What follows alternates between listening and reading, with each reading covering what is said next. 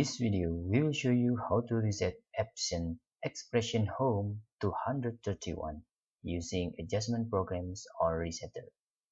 Before you download this resetter or adjustment programs, you need to disable all of your antivirus that installed on your machine. And if you are using Windows 11 or Windows 10, you need to disable virus and threat protection in the real-time protection and the temper protection. Make sure this is in off.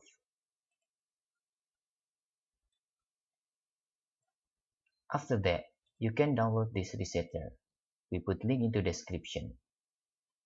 After you download this resetter, you can just right click and choose extract here. Now, you can open the resetter folder and run adjustment program as administrator. Click reset button in here and then you can select the model name.